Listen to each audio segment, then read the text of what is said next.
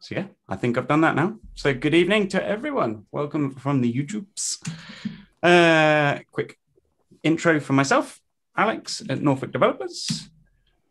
Quick bit about what we're doing the rest of this month. In fact, I think there's only one left now, if memory serves correctly, but decentralize the community with Laravel, a look at our Marketeer app that we're using to replace Buffer. A quick note about our virtual social club, which is now on Discord. We're looking forward to trying out the updates and hopefully not melting some MacBooks this week. So yeah, join the Discords from 5:30 on Fridays. We played a little bit of code names last week. It was pretty good. Hosted by you, as usual. A shout out to anybody and everyone that would like to come and speak at Norfolk Developers. If you know somebody that you'd like us to quote unquote hassle, we will go and deploy the Alex, as it's been referred to, and I will go and hassle them, and we'll get them to talk, as I did with Kevlin this evening. Quick shout out to our the illustrious user story, Tom, and the team over at the user story for sponsoring our Discord. There is a quarterly prize that heated up over the weekend. Dom is currently, of course, at the top of that leaderboard for, I think, is it talking? Dom, that you're at the top of that leaderboard for? I am the one who spouts the most rubbish on chat and the third most active, which I find. Well, fortunately, Dom is out of the running because he already won it. So a £50 Bimaroni voucher to, I believe, Damien at the moment in second place, but we'll see at the end of this month. And then it kicks off for another 3-month quarterly engagement. Sponsors, as always, we're looking. We have had a couple of conversations, but if you would like to sponsor us, please do. Shout out to our patrons who have literally kept the lights on over COVID. Thank you. See our everywhere for links, I guess.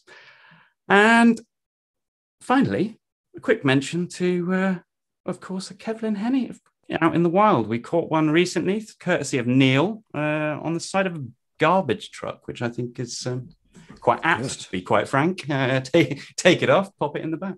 Garbage in, garbage out. You know. Yeah, indeed.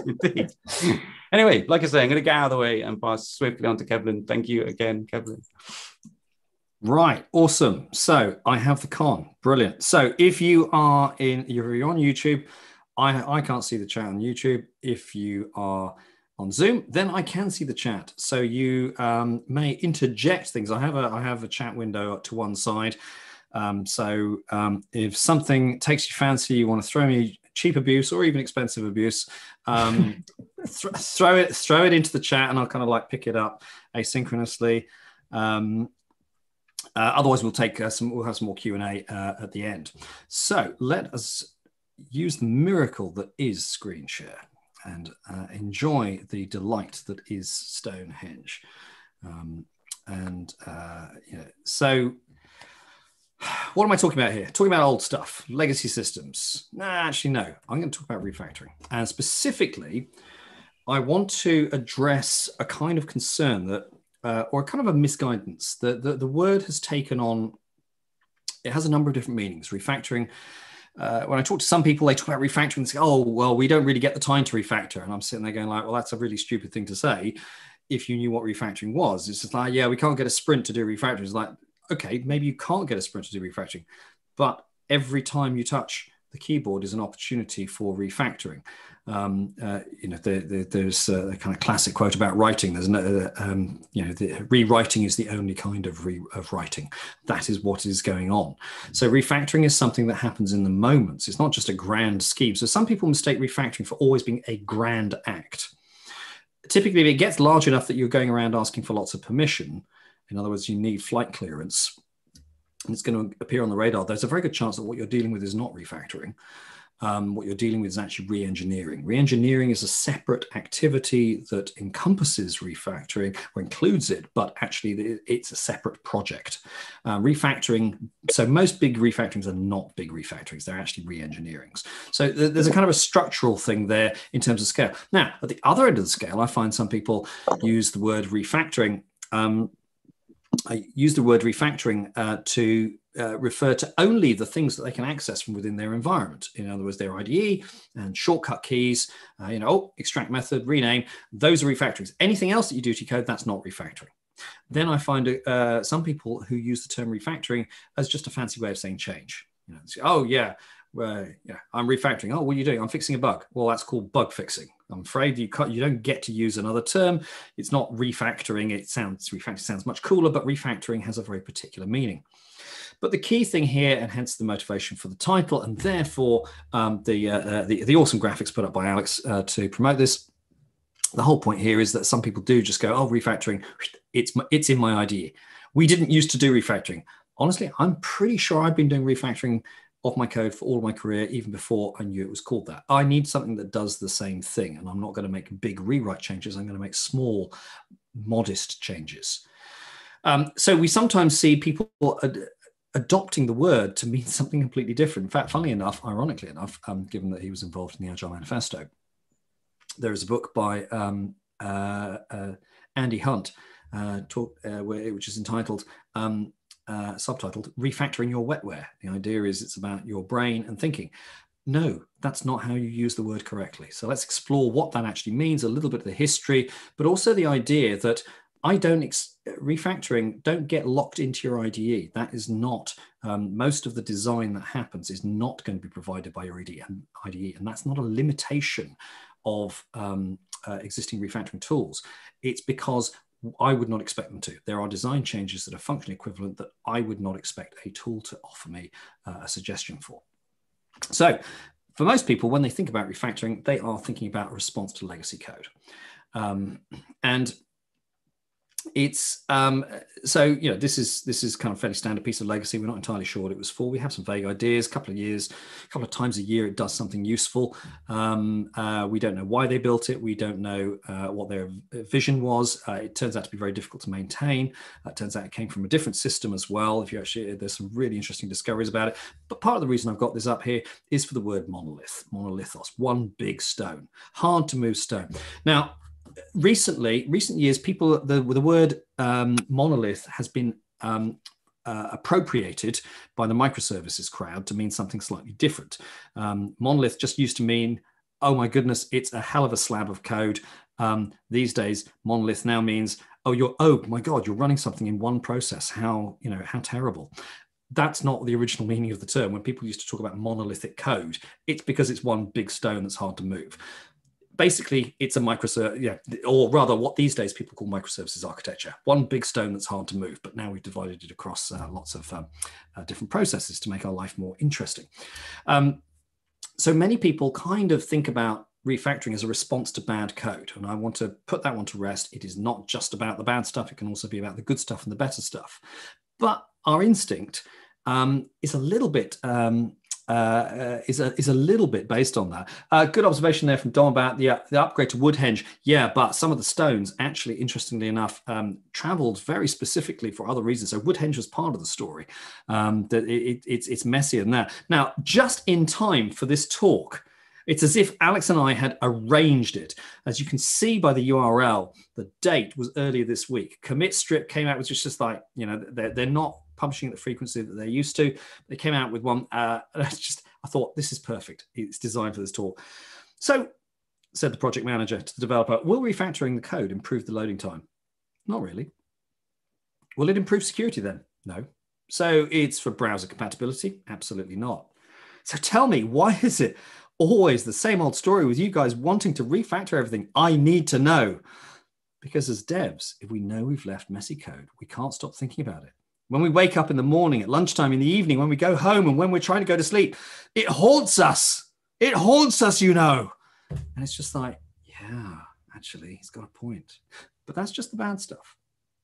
It's not all bad. Sometimes there is an idea. The idea is that we have created something. It's a first thought. Maybe it's a use of a library. It's a way of approaching a problem. And as we move away from the kind of linear thinking we are familiar with in front of a keyboard, move away and go and do some washing up, walk around the garden, something like that. And then you kind of think, wait a minute, there's a better way of doing that. Or I think there might be an issue if we try to, you suddenly see a better way. You're basically creating a software architecture. Refactoring is reactive design. And architecture is where we put this stuff. And it's this idea of understanding that developers live inside the architecture. We need our architecture to be habitable, which means we care about its qualities, but it also means there's active renovation there. And when we come to refactoring, there's this lovely quote from George Pentecost, The Angel in the Marble. I've seen this quote misattributed to Michelangelo, so it's off by a few centuries. And of course, the web will quite happily give you, it'll probably tell you that Abraham Lincoln and Einstein also said it. No, it was George Pentecost where I managed to track it down. There is a beautiful angel in that block of marble, and I am going to find it. All I have to do is knock off the outside pieces of marble and be very, very careful not to cut into the angel with my chisel. It's about revealing design in this particular case. So let's look at a definition. Refactoring, considered as a noun, a change made to the internal structure of software to make it easier to understand and cheaper to modify without changing its observable behavior. Now, that's a pretty good one. It's missing one thing, actually. There's a couple of nuances here that are missing, one of which is related to, actually, we do sometimes, we may end up changing some aspect of behavior, but it's non-semantic behavior. Now, this is the definition I'm quoting directly from, where are we? This book. So, 1999, or was it 2000? I think it's officially, oh no, it's 1999, I'm pretty sure, as I saw Martin give a talk on refactoring, a workshop on refactoring, January 1999, just before this book was published, just before I was able to get my hands on it. And this is before we had automated refactoring as standard. In fact, there were tools back then, but they were very, very niche. Nobody would be convinced to buy them. And really this rose on the wave of interest that was coming in about extreme programming at the time, and the idea that it was legitimate to have feedback cycles in your design approach, that it was okay to react to things. You weren't doomed to a fate of terrible code always.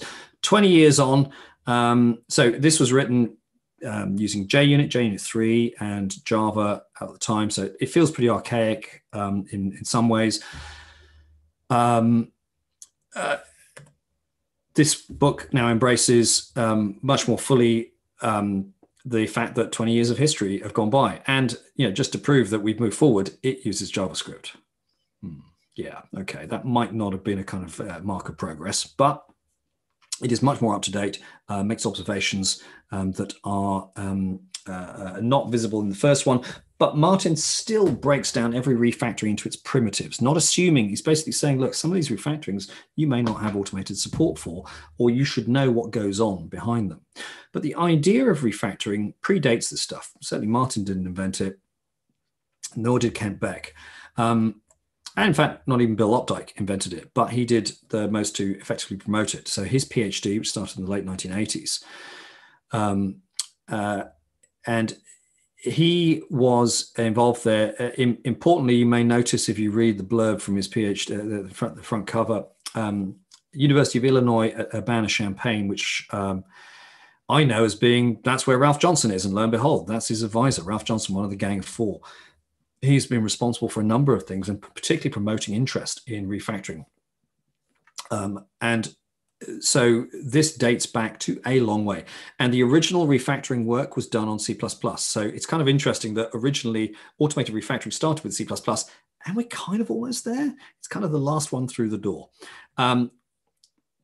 But he was very clear. The refactorings are defined to be behavior preserving. Again, let's deconstruct that a little bit because it's not quite right. So a kind of a right-hand rule way of thinking about what are the qualities of my code that are observable and measurable. Functional, operational, developmental. Okay, these are, now sometimes people will kind of bundle these things. They'll try and bundle operational and developmental together and call them non-functional. Honestly, people, we need to get out of the habit of using that word. It's a crappy word. It's not just a failure of imagination. It's a classic example of, oh gosh, naming's hard, so we won't bother. Hey, what are those features over there? Oh, those are the functional features. And what are those ones over there? Well, they're not those ones. Brilliant. Okay, so if you have two children, you consider naming your second one, not whatever the firstly named one was. That's really not a useful way of defining it. Tell me what it is. But when you look closely, you realize it's not a thing, it's two things. Functional. The functional qualities of code are runtime qualities that relate to its semantics. It is values, it is interactions that are observable and measurable and meaningful. Then we have the operational capabilities of that code, things like performance and memory usage. These are also runtime qualities. And then we have developmental, which are not runtime qualities. In other words, they have nothing to do with the operational and the functional side. What is the quality of the code like? What is the developmental experience that we might have? In other words, these exist at development time. So there is a distinction between these. And what we are trying to do is understand that when we are making changes to the code, we're moving along one axis or another. Hemmel makes an observation. Yeah, Dom's asking, waiting to find out originally came out of Xerox PARC. To the best of my knowledge, no, refactoring didn't. But yes, Hemmel, Smalltalk was the original the refactoring browser, the original refactoring browser was Smalltalk. Ralph Johnson is a Smalltalker.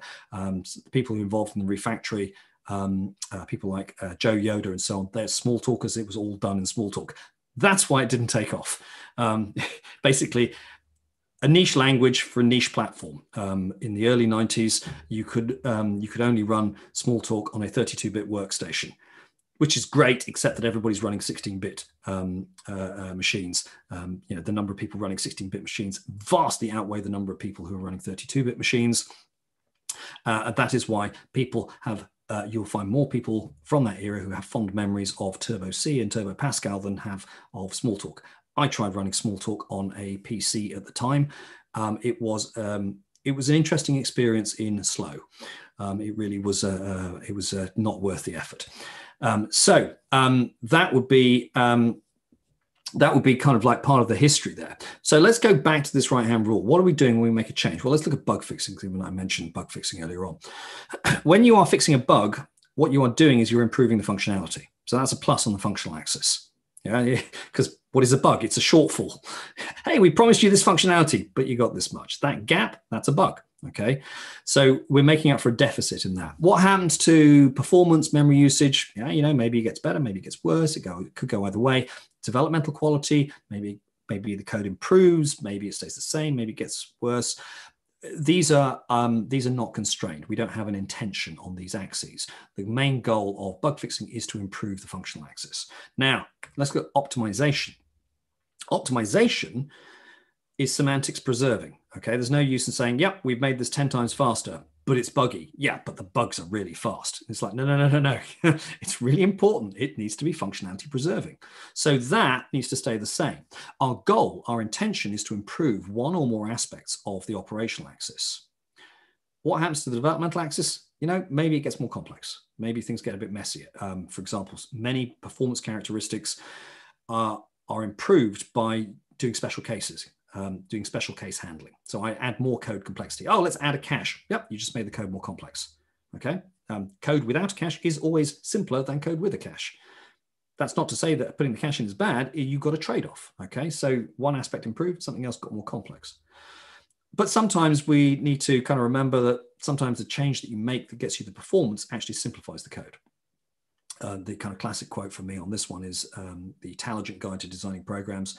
There is no code faster than no code. Sometimes getting rid of something is both an improvement in performance and it's an improvement in the development experience. And then we hit refactoring. Now, this is the important thing. Refactoring is like optimization. It is a functionality preserving transformation. And that is what automated refactoring tools are about.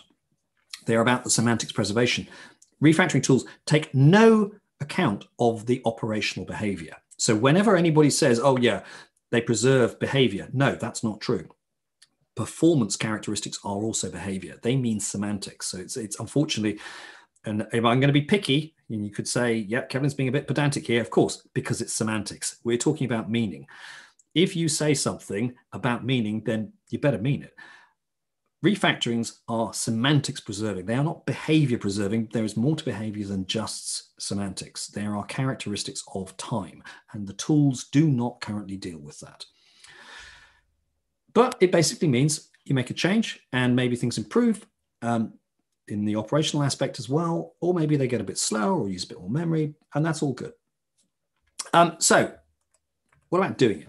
The verb. To restructure software by applying a series of refactorings without changing the observable behavior of the software. Awesome. How do we do this? Well, the best advice we get the best advice we get comes from Isabella Beaton. So she published a series of pamphlets and articles in the 19th century. She had a bit of a deadbeat husband who was in publishing but managed to lose money. She actually made the money. She then collected all these things together in a book of household management, which you can actually still find in print in certain places. Had a very long influence. Sadly, she died in childbirth about the age of 30, but left behind the greatest advice for refactoring. Before refactoring, this predates Babbage and Lovelace. And cleverly, she used the metaphor of a kitchen. Cunning. There is no work like early work. Clear as you go. Muddle makes more muddle. Not to wash plates and dishes soon after using makes more work. There you go. That's everything. We can stop the talk right now. I've told you everything you need to know about refactoring. That's really the essence of how we apply it. We don't save it up for a sprint.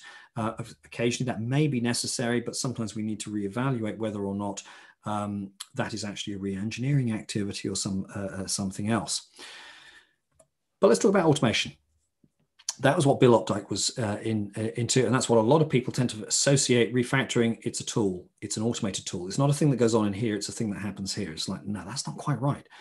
Refactoring is about design, and you can enlist tools, and some of the tools hit exactly what you need perfectly. I need to rename something.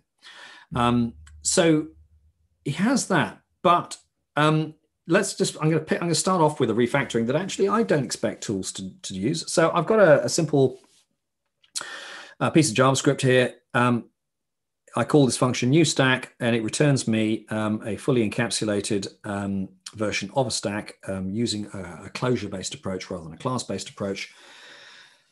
Lambda calculus was the original object-oriented language, so I'm going to stick with that. And here I have got a stack. I'm building my stack out of an array, and I've got 4 operations on it that I'm interested in: depth, top, pop, and push. And I am using my array counting from 0 as the top. That's great. Now I'm going to reverse the implementation so that I now use the last element. So I append to achieve stackness. So it now goes to the back. Now this is semantically equivalent. There may be a slight change in performance, but I don't expect to find refactorings that say, oh, reverse usage of list. I don't think that's unreasonable, but that's not really where those who are writing refactoring engines are putting their time and effort. And so we don't expect to really see that. But I've just given you a refactoring that is not automated and is unlikely to be automated, even though it's entirely reasonable. One that is more popular, and one I'm going to borrow from the book I edited, 97 Things Every Programmer Should Know About, just over a decade ago. One from Dan Terhorst North, Code in the Language of the Domain. And this is very much about this idea of intention and moving your code towards a more intention revealing structure. So he's got this piece of logic here. Portfolio IDs by trader ID, get trader.get ID contains key portfolio.get ID. Now, honestly, all of those names are actually pretty decent. I can't fault that. There's no renaming I want to do that is within my reach. The only abbreviation there is actually a real world abbreviation, ID. So it's not an abbreviation made by a programmer. It's all pretty good. And people might go, hey, I'm not sure what this does. Maybe I need a comment. What would you put in the comment? Well, actually, this is to prevent insider dealing. It's actually to do with governance. It is to do with whether or not a particular trader can view a particular portfolio. Now, that is an important idea because we want to move beyond the idea that, hey, everything's just rename. But what we've done there is we have named a grouping of a concept and we have extracted that. And it's just like, yeah, this is great. And our tools can do that for us really easily. In other words, and particularly in the Java world, Java has enjoyed the most attention to refactoring of any language. It's been there since very close to the start, and particularly on Java's growth curve. Refactoring is kind of part and parcel. If you were about to enter the IDE market for Java and you said, yeah, we'll go without, we're an IDE, but we won't have a refactoring tool, people kind of look at you funny. It's just like, really? I mean, you You do know what Java is. You do know what people's expectations are. If you want to enter the market without a refactoring tool, go for C and C++. The developers there have no idea what they're missing.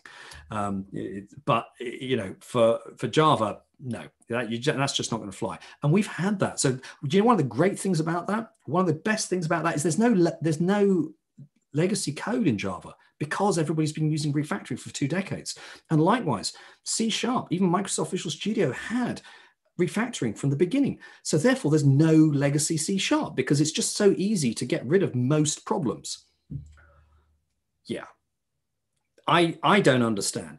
I posted this the other week. One of the great things about languages in modern IDE support is that thanks to refactoring tools, legacy code is a thing of the past. Unlike with older languages, developers never have to experience long methods, rounding classes, poor identifier names, or complex logic. Those are a thing of the past. It's a solved problem.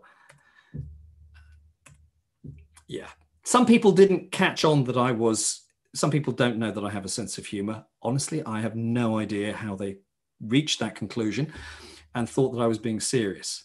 But I am being serious. Why the hell do we have such shit code when the simplest solution for most of, we've got a long method. I wonder, do we have any ways of extracting things?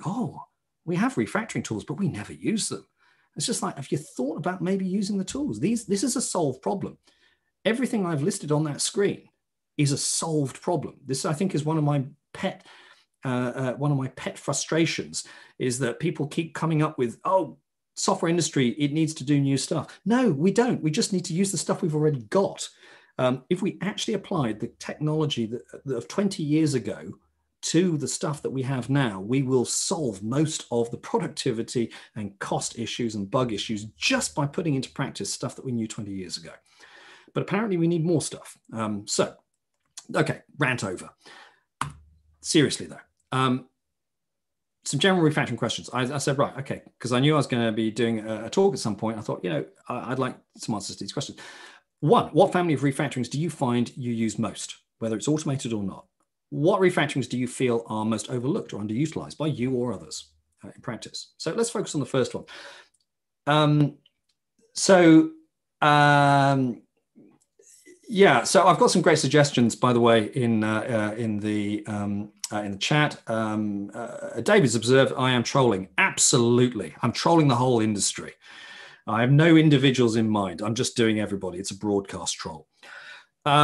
Enterprise FizzBuzz, if you have not come across that, it is a work of art. It is a work of joy, the kind of joy that will make you weep. I do recommend just Google Enterprise FizzBuzz when you have time. And then Hemmel's thrown in Abstract FizzBuzz Strategy Policy Factory as one of the great examples of the kind of stuff the kind of enterprise quality stuff you can find in there. And of course, new stuff is shiny. We go after that. But particularly when we're dealing with techniques, we are not very good at taking advantage of the knowledge we have. And I'm not going to blame software developers for this. You know what? This is part and parcel of being human. You get this for free with being human. You get the opportunity to not learn from your mistakes. You get the opportunity to not learn from your past. So, yeah, fortunately, that's you get that free with every human, and we can find within ourselves our own habits fail on multiple counts. But at least the first step is awareness. Do we actually have this as a problem? So, what are we using? A couple of these were not surprising. I made a couple of predictions. One of the ones I predicted: extract method and rename. Yep, it turns out these are pretty much the standard ones that people reach for. Rename obviously has boundaries, and as Martin points out, don't publish interfaces prematurely, because you may find that if you publish them, you can't refactor them because you are now moving outside of your code base that you own. If you move beyond, once you've published an interface, beyond your team or beyond your repo, or rather beyond your dependents. In other words, anybody using it, if you can't see their code, if you can't access their code, then effectively that's a published interface. This is no longer about automated refactoring. This is a social thing. So the point here is what you want to do is modify your code ownership policies to smooth refactoring, which basically means modify your architecture.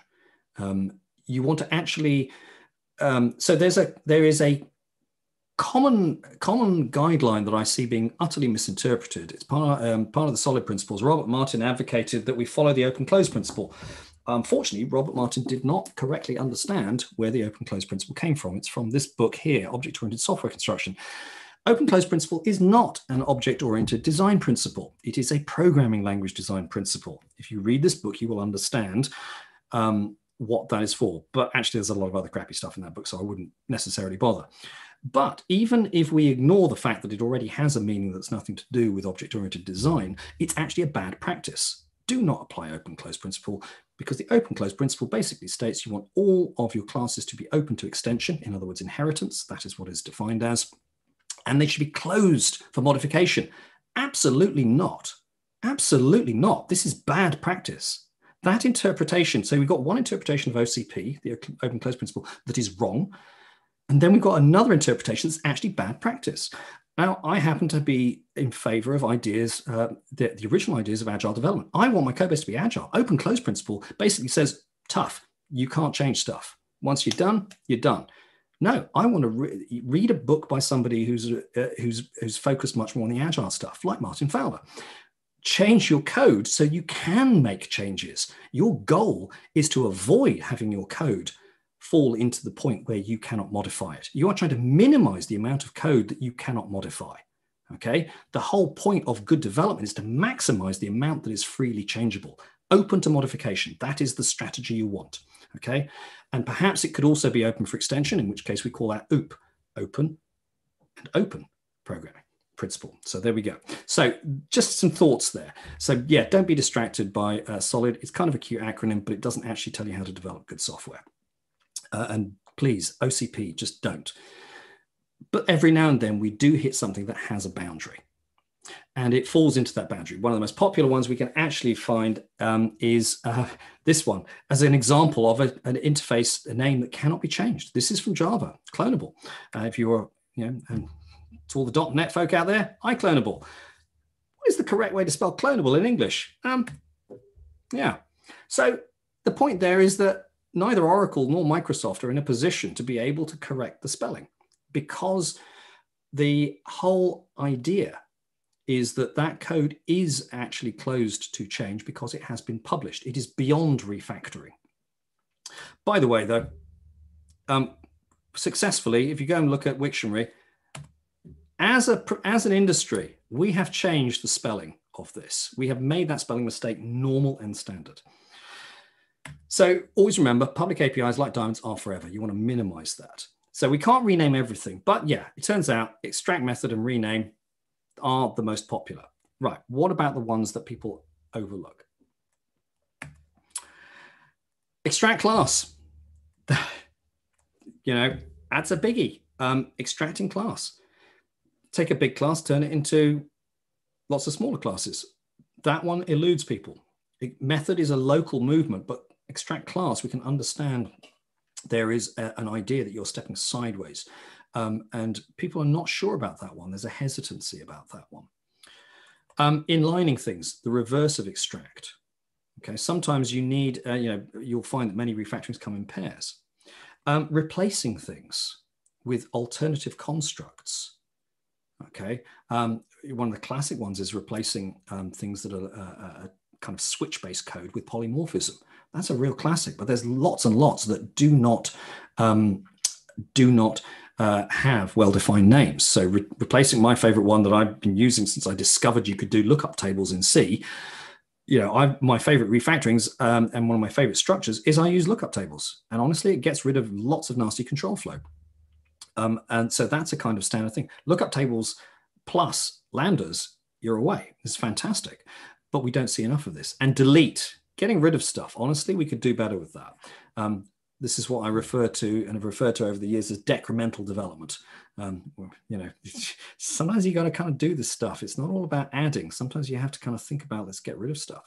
Now, the process, if we follow Mrs. Beaton's guide, then we follow a process of Kaizen. Kaizen, a whole load of Japanese vocabulary got it's kind of injected into the agile space when Lean came along. When Lean software development became a thing, a lot of people started looking at what the origin stories of things like the Toyota production system were. And this idea of gradual improvement, progressive improvement, it's gradual, it's continuous. That fits very much with the way we often think about refactoring. So let's have a look at where that works and where that doesn't work. So page that run on Facebook, words and language stuff. And occasionally, I don't do it as much these days, but on a Friday, I will sometimes profile a word of interest or a phrase of interest. And one of the great ones I really love is biquinary coded decimal. That's a bit of a challenge to drop into a conversation. Now, I say that because I do know that somebody used to take the word Fridays that I would put out and try and casually use the word in a conversation over the weekend. I am not entirely sure how to drop this casually into a conversation. But if you have any suggestions, please, feel free, don't hold back. So biquinary coded decimal. A system of representing numbers based on counting in fives. There we go. And there's normally, I wonder where that came from. And there's a first 5 and the second 5. So 1, 2, 3, 4, 5, 6, 7, 8, 9, 10, or 0 through 4, and 5 to 9. So we've got an indicator for that one or that one. You find it in classic abacus systems, not the kind of abacus systems you give to your kids, because this would just mess with them. These are the ones that you still actually find used in some markets around the world. 5 plus 2, upper and lower range of your 5. And somebody who has skills in this can really is it massively impressive. But it turns out one of the other ones that it did used to be used in computers before people kind of figured out that binary might be easier, but they faked up a decimal system using this. And the original Colossus actually had this as its system. But the classic, it's got to be Roman numerals. It's a system of 5s. We see it everywhere. It's also the basis for a fairly classic coding kata that is used. And I'm going to offer you a solution to this classic coding kata, which is you take a number and then you convert it to a string. Okay, take an integer, convert it to a string in Roman numerals. And yeah, clearly we're going to need more space. So here it is in all its glory. Enterprise style, not the kind of enterprise fizzbuzz, which is over-architected. This is under-architected. This is a really crappy solution. I have really gone at the thing, and it's very imperative. It's very procedural. It's all about state change. There's no attempt at abstraction. And what I find absolutely fascinating is, so I put a book on Pascal there. Now, a lot of people used to talk about Pascal as being, oh, this is such a great language. It's so well designed. You learn such good things from it. I even have a copy of the user. I have copies of old books. I quite like collecting old books. I mean, it's classic. I mean, look at that font. Come on, people. This is the kind of stuff that leaving the 1970s behind. We just don't have this stuff anymore. And people often talk about Pascal and say, oh, it's such a great language. Really? Have you ever actually tried to use Pascal? Yeah, you can't program anything useful in Pascal. Pascal is such a cruddy language that people kept having to extend it. Yeah, every time I diss Pascal, and honestly, I have a little love affair with Pascal a few years ago, but honestly, it was a brief fling and we really didn't get on. Pascal is such a bad language that it always has to be extended. The only people I know who rave about Pascal, rave about Object Pascal. Yeah, take all that stuff out and try and use the core language. You will not get very far. You will be pissed off very quickly. And as for good practice, well, I was leafing through it a while back. I didn't realize the Roman numerals problem goes back to the 1970s. Here it is. And look at the style that Nicholas Wirth has used, as well as putting multiple statements on one line. Okay, that was a 70s thing. He has basically, this is not the exact Roman numerals, he's looking for factors, but he has used exactly the thing that I just said, don't do this. This is stupidly procedural. Learn to use abstraction, learn to program. So I'm very cautious when it's, yeah, Pascal, it's really good. It teaches you good practice. No, it doesn't. Good practice comes from somewhere else. So we need to refactor this. Dom's just, Steve, so a number of things here. Dom's just said the Roman numeral code doesn't support clock faces. Steve, that's presentation layer. That's a different team, UI people. Steve Love has mentioned modular. Yes. Yeah, I've got one of those as well. And I did actually teach modular a few years ago, and I do have a softer spot. Modular is actually a proper language. Pascal's kind of like a warm-up, if you like. And sometimes our warm-up sessions aren't quite so good. Observation from Martin Fowler: refactoring changes the program in small steps. If you make a mistake, it is easy to find the bug. That's why we do this. Okay, now, how do we find the bug with this code? Right, so that was Python. I'm just going to put together a really simple test. You don't need a testing framework to do testing. And here I've got a simple number of cases of transformation and a very simple thing, just using the built-in Python assertion that will quite happily list out all the cases that fail if there is if there is an obvious bug that we find. Okay, so it's a sample-based stuff. I'm tempted to just lob languages. Do I have books? Yes, I was the reviewer for an Ada 95 book on the Ada 95 standard. Hang on. There we go. So I was the principal reviewer for this one, which is based on the Ada 95 standard. Yes, and it's not the only Ada book I have, but I'm going to stop going again. Well, it's great fun. I have to admit, it's great fun. One thing about the pandemic, being at home, is I can actually access the books that I've got.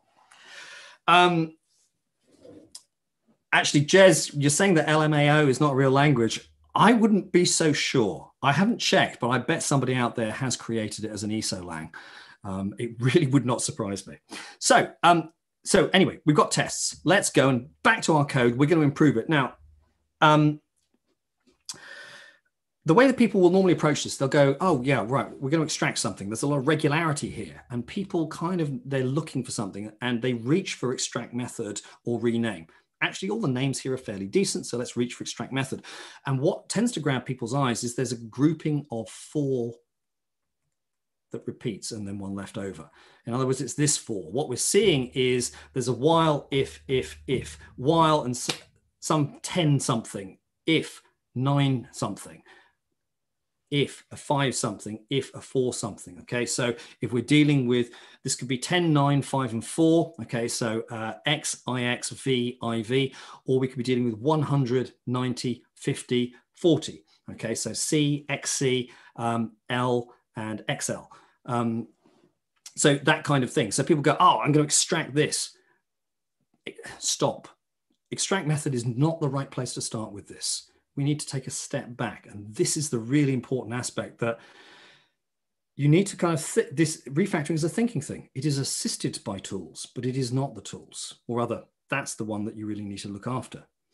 We're not looking at this right. You sometimes need to spin the problem.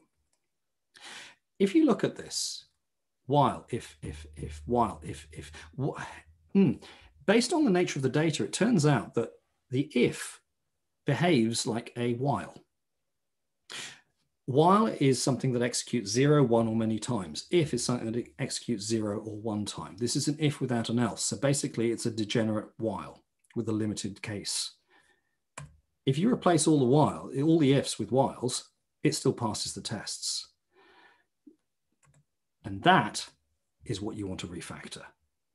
In other words, people leap for the shortcut too quickly. It's not a shortcut, it's a long cut. This is not a problem of data flow.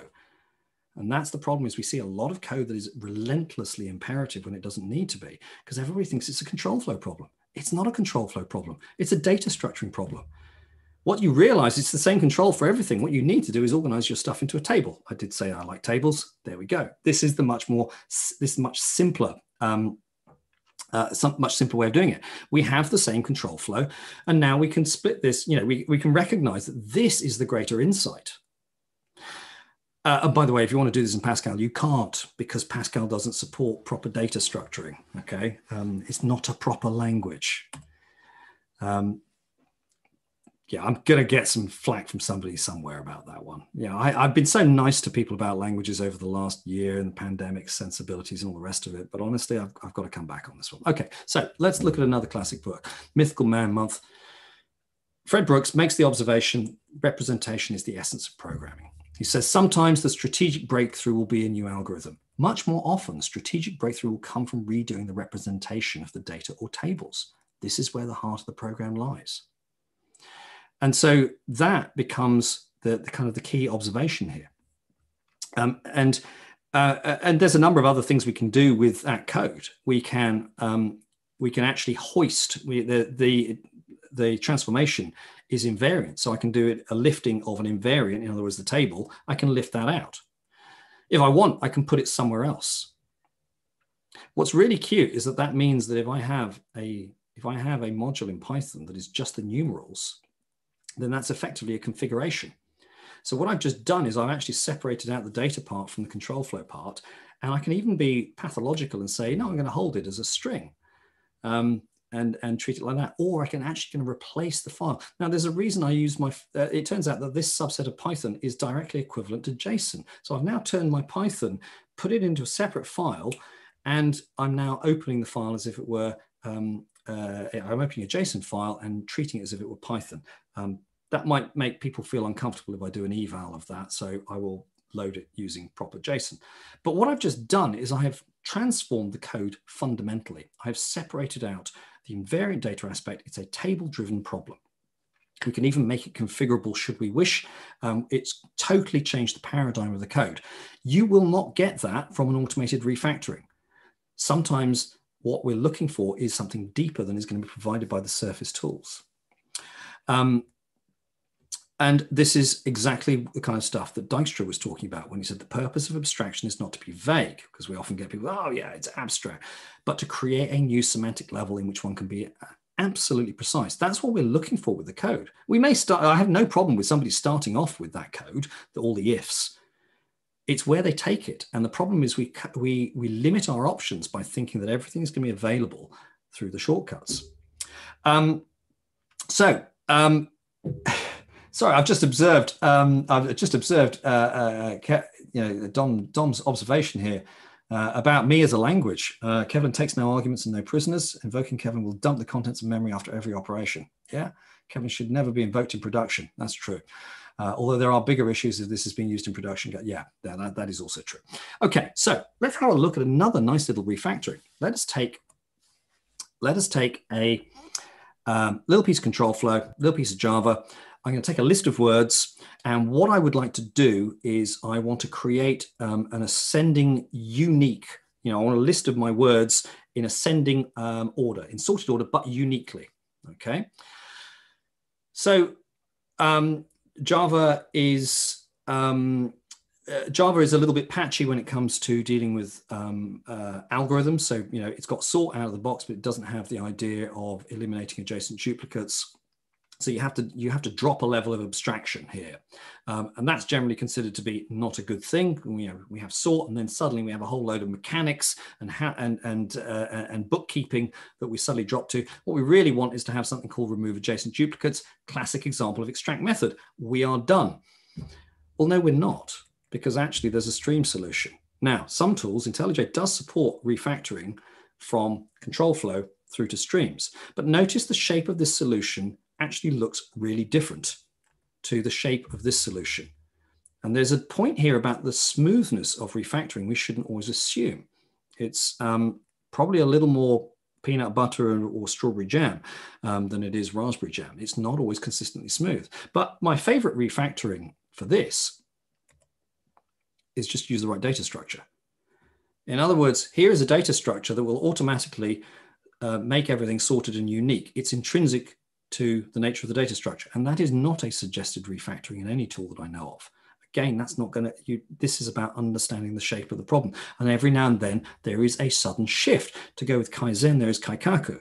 And apologies if you speak Japanese, I don't. And so I probably butchered that word tonally and in terms of emphasis and cadence.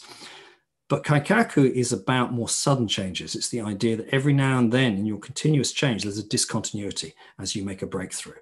And that's the bit that sometimes we're missing with refactoring. It's not just smooth changes. Sometimes there is a moment of transition when we say, oh, wait a minute, there's something else.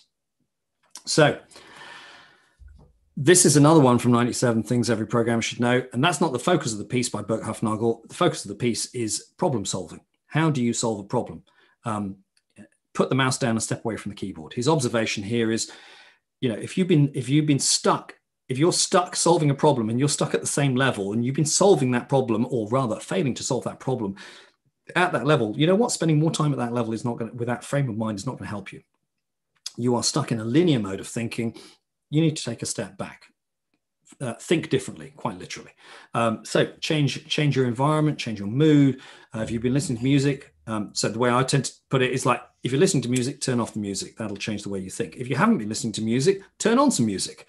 If you've been drinking coffee, now's a good time for herbal tea. If you've just been drinking herbal tea all day, have caffeine. All of these things will change your mind. In other words, that whatever it is that you're doing, you need to change it. You need to get away from that. So what we have here is this code is what Burke had refactored to. In other words, this is after he had refactored the code the first time, which kind of tells you it was pretty messy the first time. And there's a number of operative things here. So we got try, catch, if, ... if. Oh, okay, there's a lot going on in the ... What we're trying to do is convert a string, a 12-hour time string, and try and validate it. Is this actually a legitimate, does this meet our expectation? Does this match the time format? And this is very much trying to butcher it through control flow. Take a simple problem of formatting and try and strangle it with control flow. And that's pretty much what this has done. Now, this is as far, so I can't imagine what the code was like, because this is after Burke had refactored it the first time, but he couldn't make any more progress. So he put the mouse down, stepped away from the keyboard. And then he came back and he's kind of looking at it going like, yeah, you know what? It's a regular expression problem. Now, the point here is there's a standard joke, I had a problem, then I solved it with regexes. Now I have two problems. Whoever made that joke really doesn't understand regexes. The correct answer to that is, I had a problem, then solved it with regexes. Now I have star problems. Yeah, that shows knowledge of regexes. You don't have two problems. What kind of foolishness is that? Okay, that's kind of funny, except when you try and explain it, because you see, explain this to somebody who doesn't do Java. In fact, even explain to somebody who does do Java and see if they stay awake. Explain this to somebody who doesn't do regexes. It's a declarative approach. Yeah, not all declarative approaches are fully Turing complete, but regular expressions are a declarative approach. What's great is my youngest son, he's doing computer science GCSE.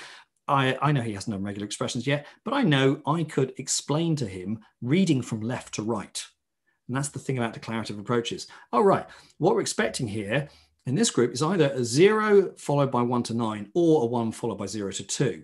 Okay. And then in the next group, we're expecting a 0 to 5 followed by a 0 to 9, then a colon, then in the next group, 0, et cetera, and then we're following with an AM or a PM. It's like, oh, yeah, that's easy. I can read it from left to right. My explanation is the execution. Now, you're not going to get that refactored to that automatically. That's a Kaikaku moment, not a Kaizen moment. Now, of course, if we're going to talk about refactoring, you've got to talk FizzBuzz, haven't you? Because that's like a real problem. Okay, we already know there's an enterprise version of it, so that's how we know it's credible to talk about this kind of stuff. So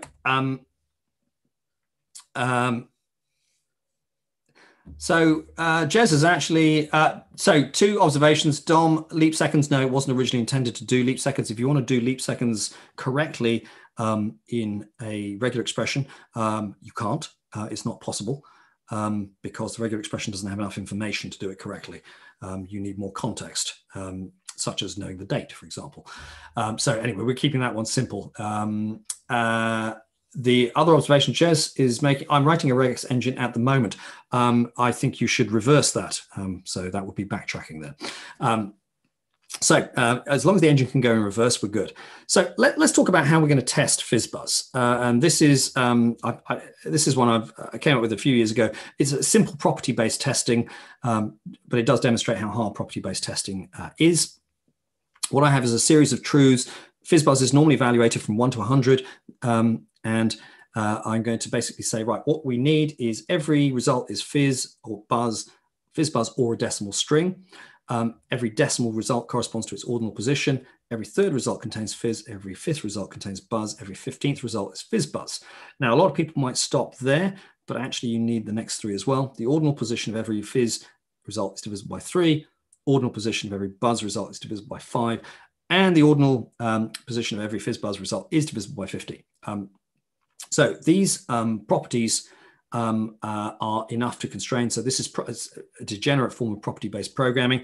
I've used Python here, which basically means that there's really no expansion when we actually turn it into code. If I were to do this in Java, then I'd have to change the font down to about 3 point or something like that. If I were to do it in Pascal, then I'd just leave the room. So the point here is that we've got our tests, and a few years ago, Fran Bontempo, she saw me do this, and she's included this in her machine learning book, if you'd like to go and buy that. So there, plug. I don't think I'm going to claim a pint off Fran for that, but there's always a chance. So here's a fairly conventional solution, one that uses accumulation. This is an imperative solution because it uses accumulated state and side effect. Here we have a more functional solution and is more structured solution, which ensures that we only take one path exclusively, and the tail result is always an expression. We never had to do any accumulation or modification of state. Both of these pass the tests, but it's more fun if you do it with tables, isn't it? Why have decision flow when you can just have tables? So this also passes the tests, but you're not going to get. The point here is that actually it's very unlikely that this refactors to this, or this refactors to this. But we often will not find tools that will do such a simple transformation, even though it's just control flow, that will radically do that. And you're not going to get anything that's going to do this. So in many cases, we are looking, the whole point of refactoring is that we understand sometimes we have a breakthrough moment, and we see something different, that we are sensing our way through our design. It is not simply the clicking that matters. So let's end with a little bit of delight and playfulness when it comes to things like Singleton. So Singleton is a fine whiskey. I currently have none in stock. I have an empty bottle. That empty bottle, actually, I think I recycled the last empty bottle. But the patent's not much good for your code. The advice that I always give out to people, what's the one piece of advice you give people if they are, if they're going to do TDD? What's the one piece of advice you give people if they are thinking about software architecture and patterns? What's the one piece of advice you'd give to people if they plan to stay alive on this earth? It's always the same one from Émile Auguste Chartier. Nothing is more dangerous than an idea when you have only one idea. You've got to open up to these possibilities that we're looking at. We narrow ourselves in too often. But when it comes to object orientation, nothing is more dangerous than OO when you have only one object, and that is the singleton pattern. So let's have a look. Having dealt with time, and I don't think that device specifically accommodates leap seconds, let's have a look at a very common way that people would use singleton. They might say, we're going to have time. We get time from a clock, and we're going to have a single clock. As an aside, we're already off to a bad start because the idea, and I'm going to make it a singleton, therefore, because you only have one clock. Really? From where I'm sitting in my office, I can see 4 different timepieces. In my office, I already have 4 clocks. My computer has more than one clock. It just exposes one through system time. But at my laptop, I can have access to multiple clocks. I can choose the time here, or I can choose the time on the network. So the idea that you have a clock and there can be only one is nonsense from the moment you utter the idea. So that doesn't make sense. So I'm going to say this is already a bad design because it's false. There is no unique master clock that we should be beholden to in our code. Time is a resource, and we need to treat it as such. Now, let's also look at another issue with this approach. It means that if you're familiar with the law of Demeter, which is basically how many dots do I count, train wreck style, any use of singleton immediately basically means that you're in violation of this law of Demeter. You've always got to go 2 steps to get your value. But let's go back to what I've said. Don makes a point. It's never going to cope with relativistic speeds. Yeah, sure it is. Everything can cope with relativistic speeds. That's the whole point of relativity. You don't know that, you're looking at somebody else going, oh, wow, they're moving. No, I'm stationary. No, it's all relative. So the whole point is time is a resource. Time should be considered a resource. You pass files in. What do you do with resources? Resources are not globally available. The idea that time is globally available is not helpful to our code. I don't want to have globally available files, connections, or anything like that. You pass them in. So the first thing we do is we learn, hey, guess what? You pass the clock in. Now, suddenly, the singletonness has become irrelevant. Maybe you do want to keep it a singleton, and that's fine because you've wrapped a system clock. That's fine. But that's no longer the user's dependent. That's no longer the user's problem. You've hidden it from them. In other words, what we've done is we have used object orientation for an object-oriented problem. If you're using static, there's a very good chance that you're not doing that. But here, what we've done is we've decoupled the idea. We have parameterized the behavior of this code by using a parameter. Now, if that sounds a little bit too mundane, feel free to use the word inject. It sounds a lot more exciting. We have injected the clock into our code. It's got a kind of like druggy kind of edge overtone, but really you've just passed an argument, and that's cool. What does that mean for the clock itself? It means the other thing that we should also get away with, as I'm doing this in C#, the idea, this is a common thing. I'm not a big fan of properties, but the idea that time is accessed by property is particularly nonsensical. It's an asynchronously changing value. Think of it as being something you should request specifically rather than just being a value that is read-only. That's a better way of doing it. Make something that looks like it's doing work look like it's doing work. Now, the next thing is, because I'm going to transform this into an interface because I don't want to have this dependency. And the great thing is, because I've decided not to use the I prefix, none of the other code changes. And if I published it, actually, it turns out it's source code compatible. That's why you don't want to use the I prefix. It allows you smoother refactoring. But I know people will want to. I is for inject. There we go. So here, now I can go and say, look, I am wrapping the system clock, but I've done such a bad job on the naming, I've ended up calling it clock impl. And so somebody will go along and say, you know what? That's why we use I. So we can use clever names like clock to be implementation of iClock. If this is how you are programming, take a break. Put the mouse down, step away from the keyboard. This is a terrible practice. The I prefix prevents you from having a good name. What you need to do is say, what is the clock? It's a local clock. Right. Okay, that's cool. And you can put the I's back in if you need to, but for the sake of this talk, I'm going to take them back out because I prefer to make my code more consistently changeable without sending ripple effects through it. Now, if you start looking at this, you suddenly realize, well, there's a lot of horsing around. I've got to define my own interface for this. What's actually going on? I need something that when I call it, gives me the time. Well, in other words, I don't actually need a whole clock object.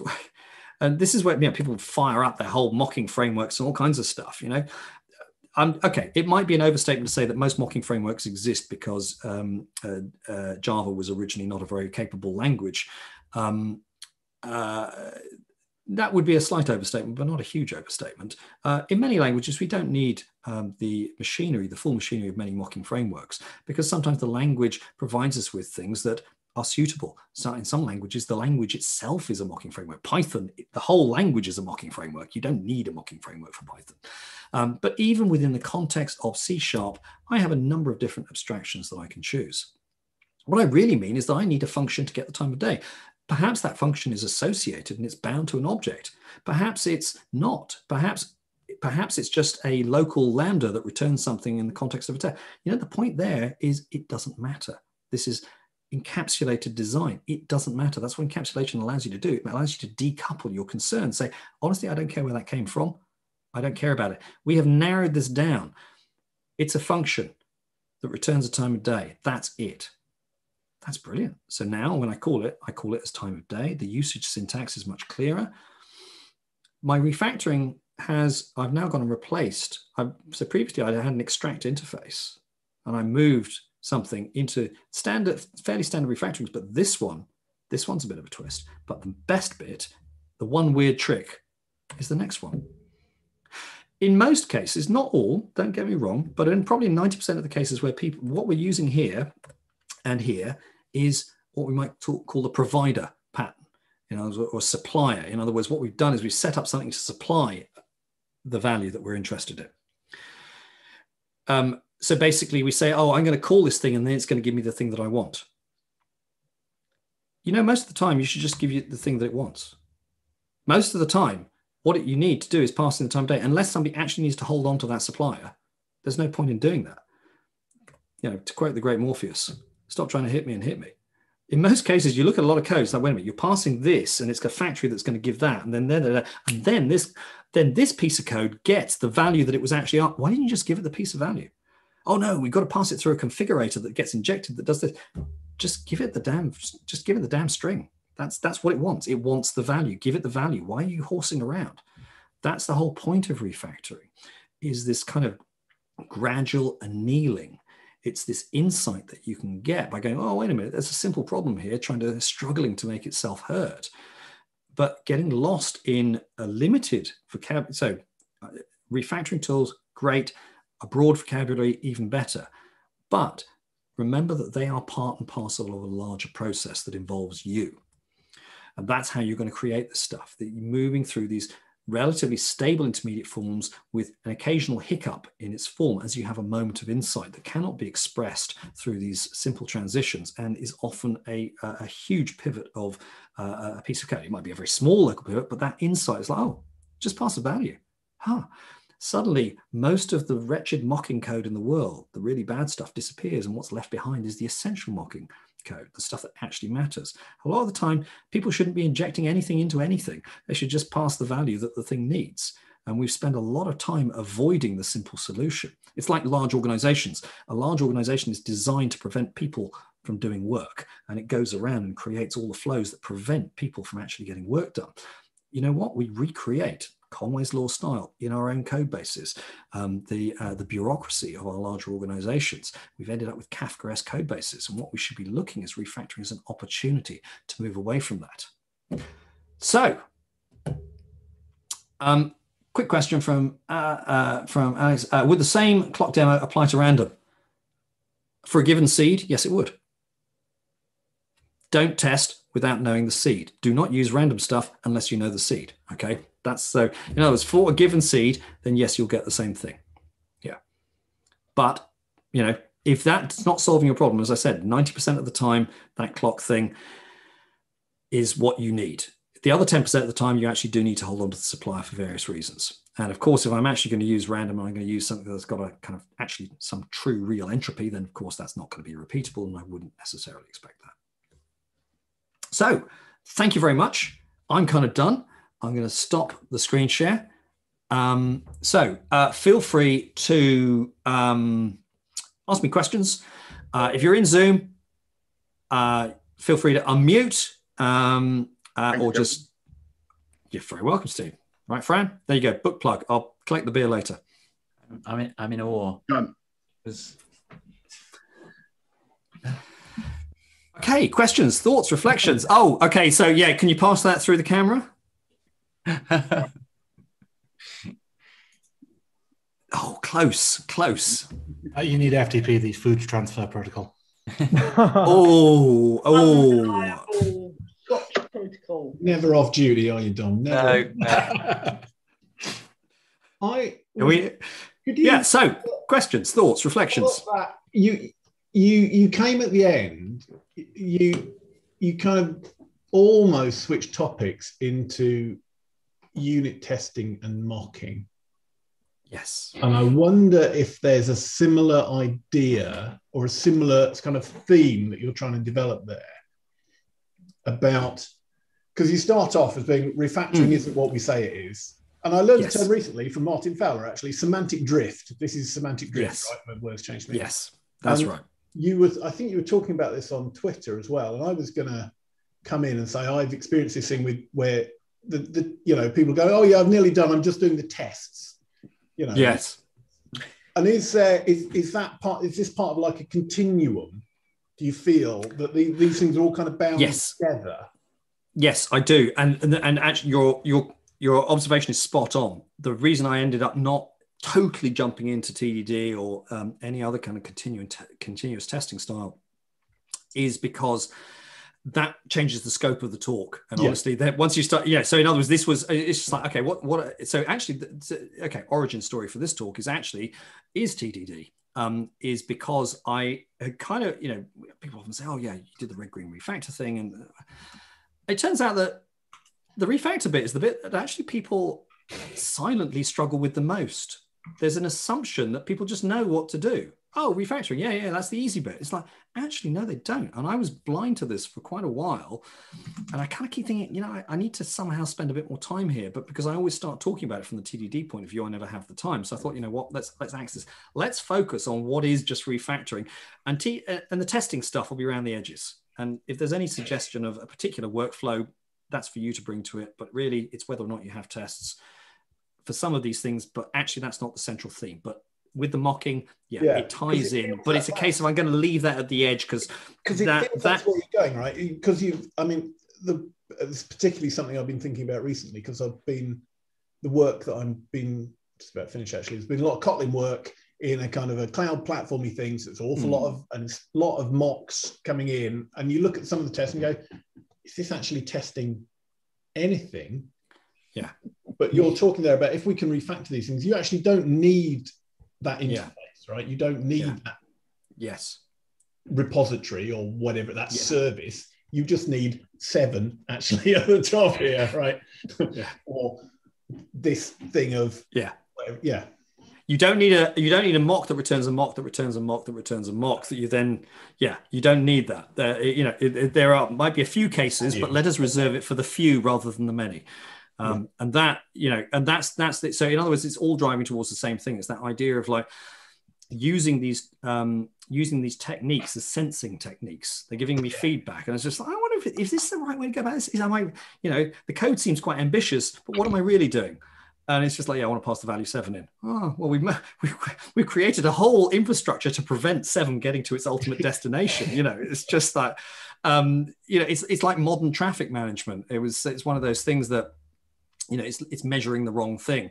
In many cases, it's just like, guess what? There's no traffic jams on that road when we do this flow system. It's just like, because you've now routed everybody around the flow system, you've now got more traffic than you had before because cars are now spending longer in the traffic system. So you've actually got worse traffic than when you started.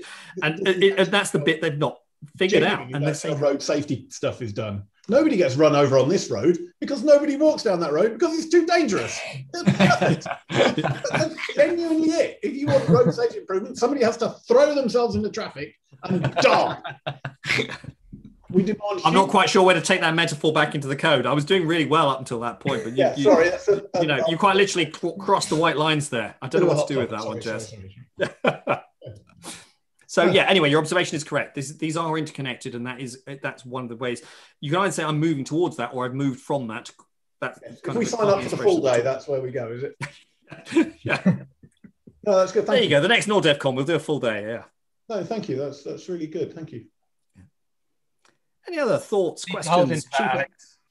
Alex, you need to hold him for that. He just gave you We've got it recorded. Don't worry. I did say that, didn't I? Yeah, you said it unfortunately on YouTube, which I'm now going to invite to. Off the back of it. That's brilliant. Thank you. I'm going to invite them to get any questions before we partake in some private Zoom, which sounds a bit unusual. Yeah, it gets dodgier from here on. Going to the night section. Yeah, the dark. Night section of the talk.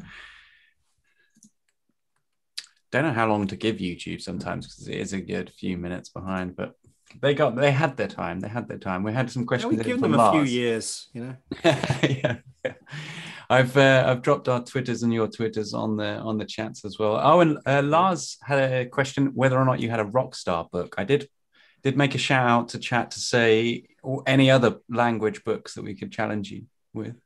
No, I don't have because I don't think Dylan. So Rockstar is language created by Dylan Beattie, and he. I do not believe that Dylan has spoken at great length about the implementation, and so the JavaScript implementation is known as Satriani JS, Joe Satriani. Rockstar is an ESO lang. The premise of Rockstar is that if you're not familiar with it, is that people keep talking about rockstar programmers, recruiters keep talking about, we need a rockstar programmer. And it's just such a dumb phrase. And this thing went on Twitter a few years back, and somebody said, somebody should create a language called Rockstar because that will shut them up. So we need a Rockstar programmer. I've got 6 months in Rockstar, So, and Dylan went ahead and actually created it. First of all, it was a joke language. Then he went and created the parser. and he's given talks on it. But he has not yet published a book. So no, there is no book to be had, but there is plenty of online documentation. If you, I can't remember what the website is, but Rockstar language or programming language looks like codewithrockstar.com. That's it, Code with Rockstar. Yes. Yeah, amazing. Sorry, that completely slipped me by. I just thought it was a normal run of the mill. No, it's the real deal. So thank you very much for that question. Yeah, incredible. I look forward to becoming a Rockstar developer very soon. There you go. Oh, he's got merch as well, all done typically in kind of like 80s hair metal style. He's got one that's based on Def Leppard. He's got an AC/DC based one. It's just, yeah. So there's merch to go with the language. It's a proper language, Oh, there's some tops that to die for here, Paul. They're right up your street. Rockstar developer. Oh, well, I should be sharing those in a moment. All right. Well, ESO-Langs are great fun. Yeah. I'm going to evict the YouTubers. Good evening, YouTubers. See you later. Ciao, it's been good. Right, I've got a question from David here. What about Lisp? Wait a minute. I've got a Lisp 1.5 book in the early 1960s. It is, hang on.